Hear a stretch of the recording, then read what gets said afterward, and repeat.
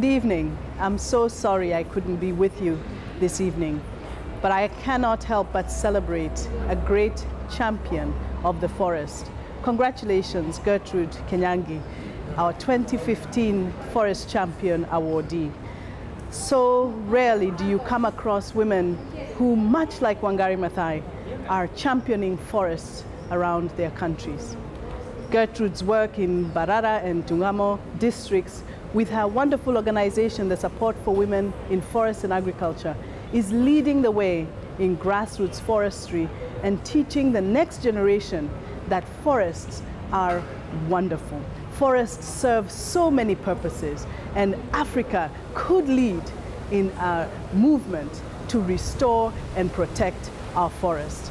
Gertrude is standing on the front lines of a forestry revolution, and we are grateful for her efforts and for the fact that somebody is watching her.